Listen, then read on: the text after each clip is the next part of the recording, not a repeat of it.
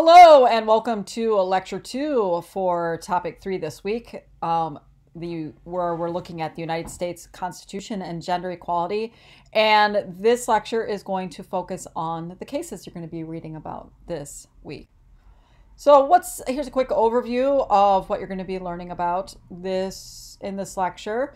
We're going to take a look at gender equality as it was handled by the courts prior to the mid part of the 20th century. And in there, we're going to be taking a look at sort of the dominant viewpoint that drove the decisions in that time period, the separate spheres viewpoint that springs forth from this thing called romantic paternalism. And then we're going to take a look at gender equality from the mid 20th century to today and look at the way that the courts have applied the Equal Protection Clause to gender equality. And we'll be looking at 4 key cases from that time period that you will be reading about in your textbook. All right, so the idea of equal protection of the law is a modern idea. I mean, for one thing, the 14th Amendment wasn't added to the Constitution until 1865. And so there wasn't really an understanding of this broad national equal protection under the law. But even after it was added to the Constitution, it was not seen as applying to gender inequality. And so until the mid 20th century, the Equal Protection Clause from the 14th Amendment did not apply to sex. It only applied to race. Well, why is that? Why was racial discrimination or unequal treatment based on race seen as a potential violation of the Equal Protection Clause, but different treatment on the basis of sex was not? Well, a lot of that had to do with the social belief at that time and really through the mid part of the 20th century and maybe until today, from some people's perspective. It's the social belief that women and men should be treated differently, that they are fundamentally different, both biologically and in other ways as well, and therefore they should possess separate spheres within our society, and therefore being treated differently in the eyes of the law is really in no way an unjustified discrimination. Okay? Right. So how is separate spheres rooted in romantic paternalism? Romantic paternalism is a belief based on the romantic notion that women are the gentler sex, that they need to be sheltered from the harsh world that's outside the home because they are the gentler sex, and therefore they're best suited for home and family life, and that they're unfit for the dirty world of politics and the workaday world that's outside of the home. And so that society has this obligation to protect them from these dark and harmful things. As a result, that viewpoint led to women being denied the ability to participate in economic and political life that was outside of the home into the 20th century. It wasn't until 1920, with the passage of the 19th Amendment, that women got the right to vote. They couldn't, for the most part, hold political office. At least there was no national ability or national requirement that you can't discriminate based on sex for holding office. They were not able to serve on juries, and they were excluded from most educational institutions and professions that were deemed for men only well into the 20th century. And so romantic paternalism really had this sort of very limiting effect on women's lives, but it also sort of reinforced this idea that unequal treatment is okay because it's protecting women. Separate spheres was challenged in the court, but unsuccessfully. And your textbook talks about 3 cases that challenged unequal treatment based on sex. The first one is Bradwell versus Illinois, a case from 1873, and it dealt with the issue of whether women have a right to practice law as a profession. It's a case that was brought to the Supreme Court by Myra Bradwell. She was the founder and chief editor of the Chicago Legal News, a publication about law and legal rulings throughout the state of Illinois. She was married to James Bradwell, who was a lawyer and a judge, and she studied law with her husband. She took the bar exam in Illinois and passed it, and she applied for admission to the state bar through the Illinois Supreme Court, and she was denied admission. And because she was denied admission, why? Because she was married. At that time, and as we're going to be learning about later in the semester, once you got married, you basically lost your legal standing in the eyes of the community. You basically became subsumed under your husband's legal identity. And so women were not allowed to, for one, they were not allowed to contract with other people because they didn't have a legal identity.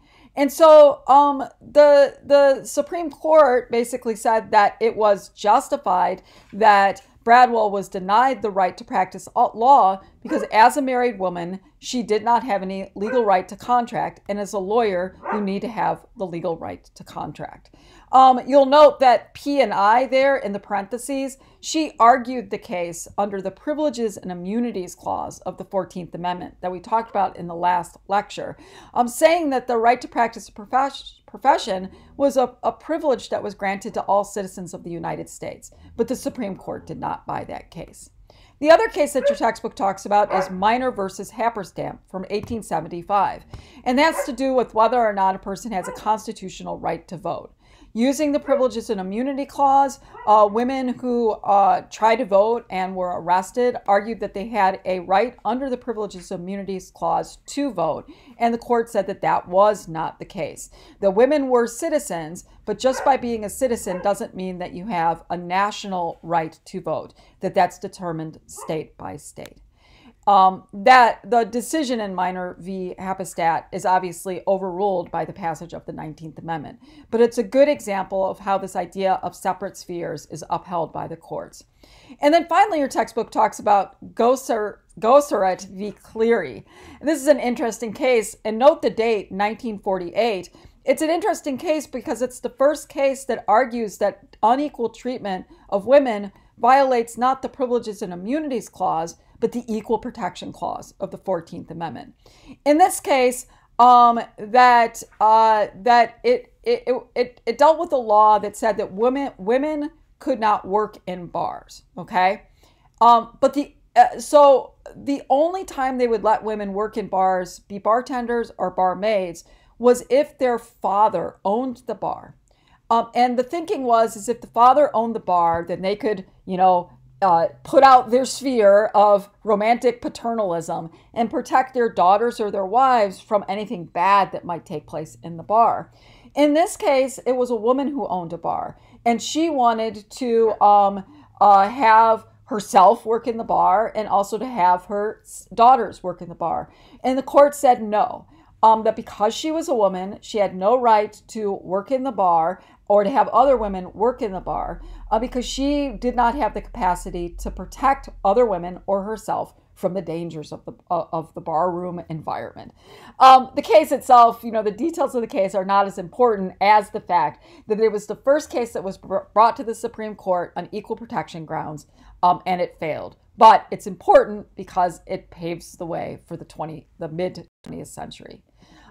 Do take note of this great quote from the ruling in Bradwell. Your textbook takes note of it, but it's a great encapsulation of the separate spheres doctrine. In the concurring opinion from Justice Joseph Bradley, he wrote that the paramount destiny and mission of women are to fulfill the noble and benign office of wife and mother.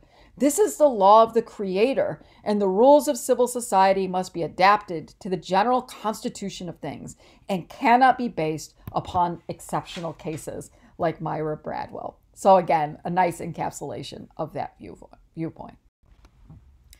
So this brings us to this 20th century and a search for a standard for how we should interpret the Equal Protection Clause and whether or not it applies to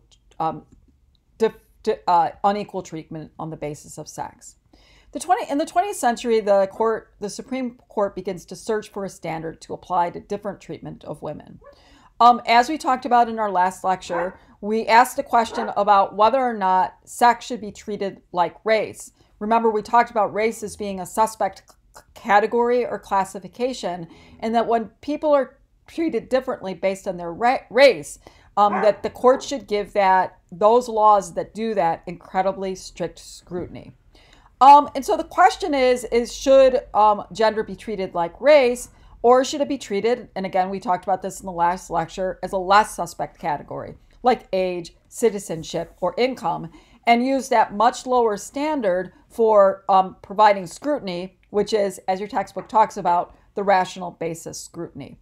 Or should it be something in between? When laws differentiate and treat men and women differently, what standard should be used? Maybe we need an in-between standard. And in fact, that's the standard that has been created when we're looking at sex discrimination and the Equal Protection Clause. And it is called the intermediate scrutiny standard.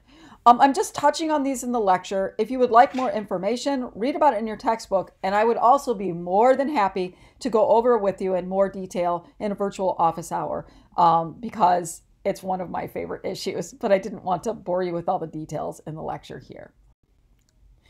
So your textbook looks at 4 cases and the development of the sex discrimination standard.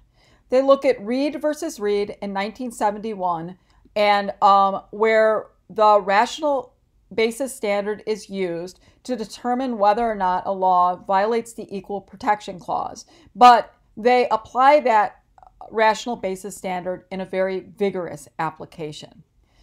There's the Frontiero versus Richardson case from 1972 that comes the closest to using strict scrutiny standard as the basis for determining whether or not sex discrimination violates the Equal Protection Clause. So you'll read in your textbook that the opinion of the court uses the strict scrutiny standard, but unfortunately, they only had 4 of the justices who abided by the strict scrutiny standard, thus creating a plurality and not a majority. So it was used, but not without the force of law, and did not act as a precedent. We're going to be reading about the frothy case, Craig v. Boren, which has to do with different age standards for the consumption of what's called near beer from 1976. And it's that case that's important, even though it seems to deal with something that's sort of inconsequential, the ability to drink like nearly non-alcoholic beer. It's a really important case because it creates the compromised intermediate scrutiny standard that we use for evaluating sex discrimination cases. And then we'll finish out here, and I'm sorry, that's a typo. That should say 1996, with the United States v. Virginia case that has to do with the Virginia Military Institution. This is an important case because it applies the immediate scrutiny standard that is created in Craig v. Boren, but does it in a way that comes very, very close to strict scrutiny. And it is a standard that is currently used by the court. So let's take a moment to look at these different cases. All right, so let's look at Reed versus Reed, the 1971 case. So who's Sally Reed? She's really pissed off about something. What is she pissed off about? Well, she's pissed off because she has a son whose name is Skip. And she was married to a man whose name was Cecil. And she was in an unhappy marriage. And Cecil leaves Sally early on, and Sally raises her son Skip alone for most of her life. And she has a great relationship with her son, and her son turns out to be, a great guy. But then he dies early in his life at the age of 21. And he doesn't have a lot of money, but he had a little bit of money. And that when somebody dies and they don't have a will, then you have to figure out who's going to basically be the administrator, who's going to administer that person's estate. Well, the Reeds lived in Idaho. And in Idaho, they had this law in the books that said that when a child dies without a will, the father automatically becomes the administrator of the estate of the child. And that really pissed Sally off. For one, she wanted the opportunity to argue for why she should administer her grown child's estate, but she wasn't given that opportunity. And so she sues the state of Idaho, basically saying that she has the right to administer her son's estate. The Idaho Supreme Court hears the case, and they reject Reed's claim of sex discrimination. They say that it's reasonable to let men default to men to administer the estates because they know more about money and about estate administration. They also say that it reduces the litigation that could happen between people arguing between who should be the administrator of the estate. So she loses at the Idaho Supreme Court, but she takes it to the Supreme Court of the United States and wins.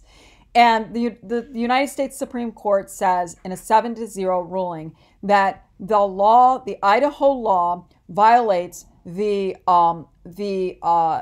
equal protection clause of the 14th Amendment. And they use the rational basis standard to come to that determination. They basically say that it's not reasonable to think that women can't administer the state. So the law is based on irrational beliefs. They say that women live longer than men, and so they actually have more practice administering estates than do men because they oftentimes outlive their husbands.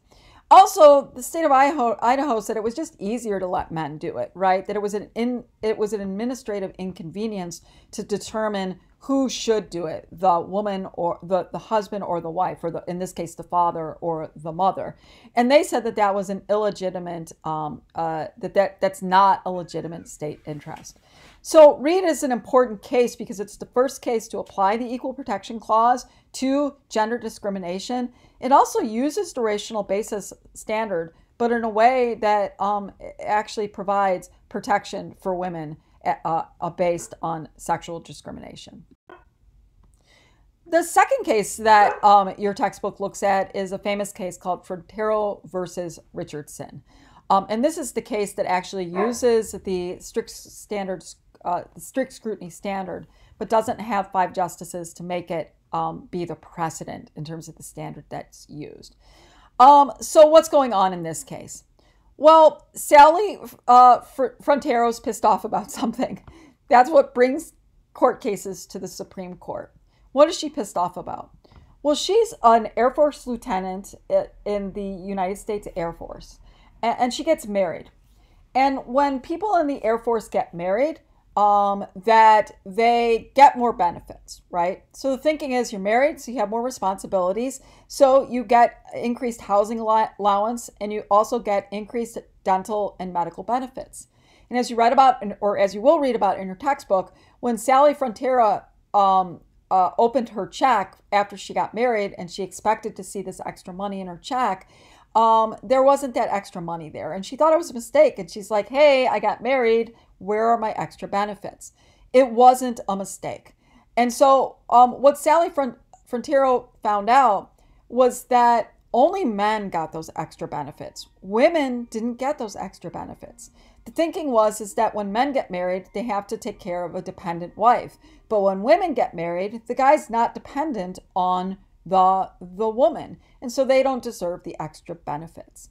They only got those extra benefits if, in fact, the husband was not working and was indeed totally dependent upon the wife. And that wasn't the case in the marriage of Sally and to her husband, Joseph, that he did make enough money so that he was not deemed as being dependent upon his wife. And so she sues that law that governs the distribution of benefits for those who are in the Air Force. And they asked, the question before the court is that federal law that uses a different criteria for men and women, is that a violation of the Equal Protection Clause? Now, in point of fact, since it's the military, you're going to learn that it's not really an Equal Protection Clause case, but it is a Due Process Clause case from the Fifth Amendment, because that applies to the federal government. But as your textbook points out, the Due Process Clause plays the same role as the Equal Protection Clause does as it applies to states. The Supreme Court, in an 8-1 ruling, found that, in fact, that law was unconstitutional, and that because the men and women were similarly situated in the military, it was not fair to treat them differently. That the idea that women are dependent on men when they get married and men are dependent on women when they get married, that's based on stereotypes. And the Constitution forbids differences based on arbitrary, irrational, and stereotypical classifications. And so it's an important case because it uses the strict scrutiny as a standard, even though it doesn't rise to the level of a precedent standard. It's also important because it highlights the role that stereotypes play in sexual classifications and how those stereotypical differences are quasi-suspect categories. The next case that you're going to be reading about is Craig v. Boren, and that has to do with 3.2 beer, which is that low-level alcohol beer, and sex discrimination. And there's a picture of the now departed Justice Ruth Bader Ginsburg. And as I had mentioned in the earlier lecture that you listened to, before Ruth Bader Ginsburg became a justice on the Supreme Court, she spent a lot of time litigating court cases that dealt with sex discrimination. And this is one of the cases that she litigated, Craig v. Boren.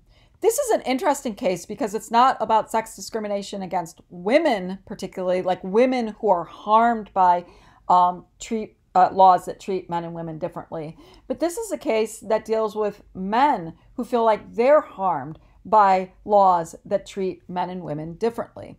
This was a case about Oklahoma and purchasing beer.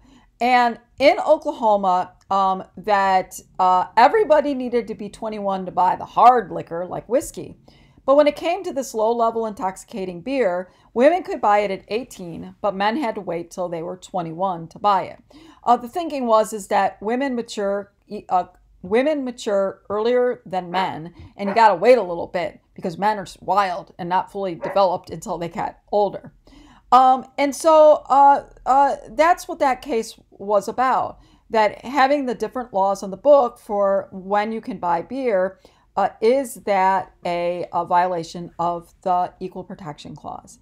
And the decision in this case was yes, that the Oklahoma law that has different ages, it does violate the Equal Protection Clause and is thus unconstitutional. The reasoning they gave was that the classification by gender, it must serve an important government objective, and it must be substantially related to achieving this objective. And that's the intermediate scrutiny standard that you learn about in your textbook. They said that this is not the case here. They talked about how, you can't let guys drink beer because they're going to crash their cars, but that wasn't based on fact. That when men and women did not engage in reckless drunk driving at an unequal standard, it was about the same. And so that prohibiting men from drinking the beer until they were 21, it wasn't based on an important government objective, and that this law did not achieve it. Why this case is important is because it creates the intermediate standard that's used by the court. It's also an interesting case because it shows that sex stereotypes influence and impact not just women, but they influence and impact men as well. The final case that you're going to be learning about is United States versus Virginia, the 1996 case that deals with the Virginia Military Institute. By this time, Justice Ruth Bader Ginsburg is on the Supreme Court, and she writes the majority opinion for the court in the Virginia Military Institute case. As you'll read, and we won't talk a lot about it here, but the Virginia Military Institute is this it has a long history. It was founded in 1839. It's a really unique experience. It was an all men's institution You had to be a man to be admitted to Virginia Military Institute. And it was like really hardcore. Like for the first 7 months that where you're in at VMI, all the new people there are called rats, and they are treated to like the 7-month onslaught of grueling treatment. And the thinking is that this grueling treatment molds characters, it produces leaders, it bonds people for life. But you had to be a guy to go to Virginia Military Institute. Starting in the late 1980s, 347 women sought admission into VMI, and nobody got a response from their admissions. They weren't even rejected. Their applications were ignored. A female high school student filed a complaint with the U.S. Attorney General and complaining about the male-only admissions, saying that it violated the Equal Protection Clause, and the United States government agreed. You can read about the details of this case in the textbook. The bottom line, though, is that the United States Supreme Court ruled that the Virginia Military Institute's male-only admissions policy violated the 14th Amendment's Equal Protection Clause. They ruled that there was no persuasive justification for the gendered bias treatment, and that the gendered bias treatment was really motivated more on stereotypes than anything else. And so Virginia Military Institute had to open its doors to women. And as you'll read about in your textbook, women have actually done quite well. They were really worried that the standards at VMI would go down when women came through the doors. But if anything, it says that they increased their standards, like they made it even harder on the rats. And that's because it was found that there are certain women who applied to VMI that did have the interest, the desire, and the drive to go through that experience and come out the other end still standing. And so all 4 of these cases are important cases to learn about because it lets us understand the way in which the courts have used the Equal Protection Clause to provide equal treatment between men and women. All right, thanks a lot for listening. I know this was a little bit longer than I would have liked it to be, but these are important cases, and hopefully this will help you understand what you're reading about in your textbooks.